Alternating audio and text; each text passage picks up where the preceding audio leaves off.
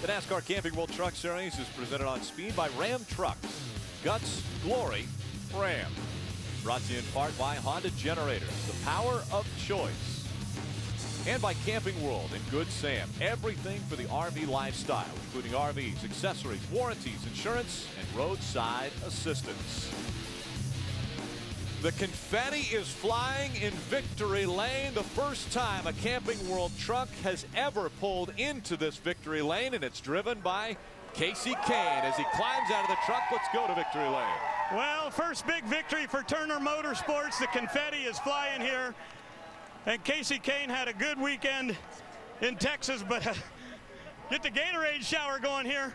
Kasey, when you come to these races, obviously with the stats that you've already accomplished, you're expected to win, but how confident were you that you could do it from the back today? I wasn't sure. I knew I'd have a good truck. Brad Sweet qualified 5th.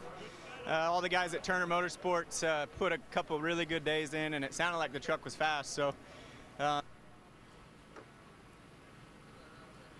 SC Chevrolet, and man, I was coming up through there and I was loose, and we adjusted that first time and got it better, and then the second time we kind of doubled up and got it really good, especially those last couple laps. So they're saying, how about your helper here, huh? Yeah, thanks to Steve Turner for giving myself and Brad Sweet an opportunity to do this. James Bush was right there too.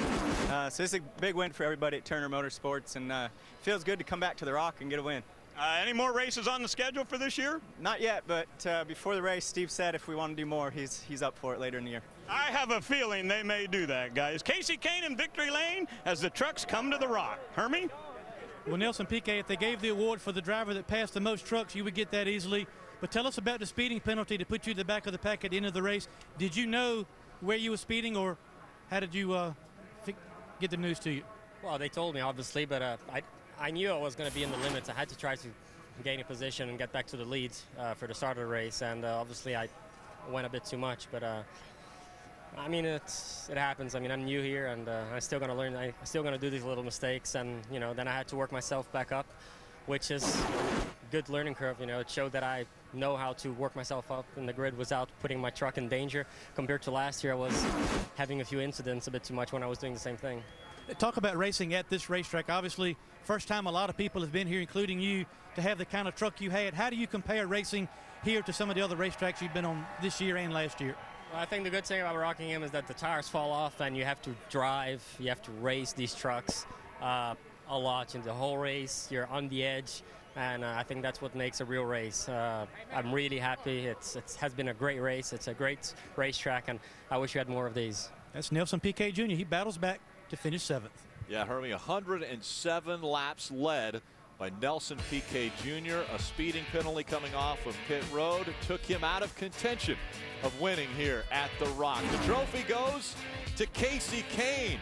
Confetti in the air and a big smile on his face.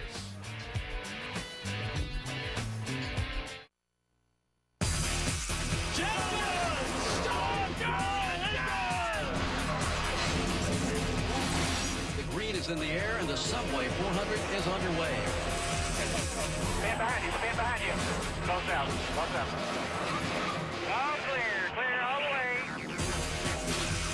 Stinson with a hornet's nest in the rear view mirror, but a car length in hand over Kasey Kahne and Jamie McMurray. Kahne is on the move, going for the win at Rockingham. And the line by inches is Matt Kenseth. 1/100th of a second. Kasey Kahne has now raced twice in NASCAR at the Rock. His average finish, 1.5.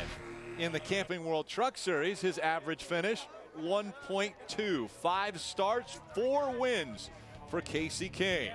A Ram's guts and glory today definitely goes to that man and what he had to do on the racetrack to get from the back to the front. Well, how about what he had to do to get to the racetrack? He was in Texas last night, ran 500 miles. But you had to be impressed with his pace. He just kind of crept his way to the front. He didn't go charging up through there, but when he got there, needed to make an adjustment on the truck. The team did a great job. Look at that action he had to avoid. The team did a great job of putting the truck where he needed to be at the end, and he drove away from him. Rockingham Speedway, the sights of Kasey Kahne's 4th win of his career, and for the 4th time James Busher has come home second in the Camping World Truck Series. He is with Hermie. Well, James Busher, you come home second in your first ever race at the Rock. You guys started 16th and kind of methodically made your way to the front. I guess at the end you could smell it, but couldn't do much with the Ford. Yeah, no, we definitely had a good truck all weekend.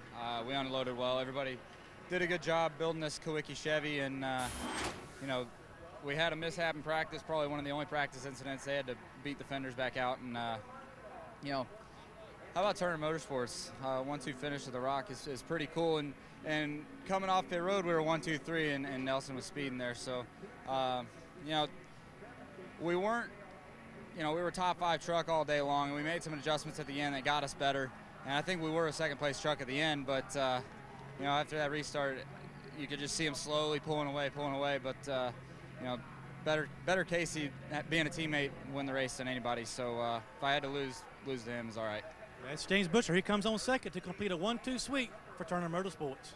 Thanks, Hermie. Let's take a look at the unofficial results here. Casey Kane once again gets the victory. 2 Chevrolets up top, and then 3 Toyotas in the top 5. Yeah, 2 Thor Sport trucks. Matt Kraft and Johnny Sauter finished 3rd and 4th. And how about Joey Coulter? You talked about in the beginning of the show how consistent, top 10 just about half the time. Another top 10 here. Also, Justin Lofton, another top 10 finish, strong run. Jeb Burton, I love what that young man did today. And if you think about Tim George, Cale Gale, those guys slipped and slid, but they got home in the top 20. Speaking of slipping and sliding, a lot of these guys, Jason White, one of them, finishes up 24th in this one, and they had a wild ride today. There's our point leader, John King, back there in 33rd. It's going to drop him out of the point lead. Top 09 with trouble, finishes 31st. Celebration continuing in victory lane.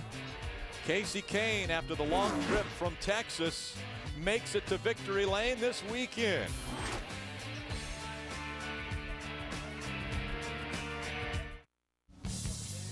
Welcome back. Celebration continuing from victory lane. The Good Sam Roadside Assistance 200 presented by Ram. On speed, won by Casey Kane.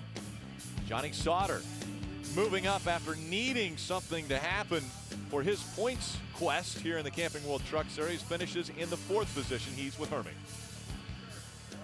Johnny Sauter, you end up 4th, but that doesn't tell the whole story of your day. You guys were on either side of it setup-wise.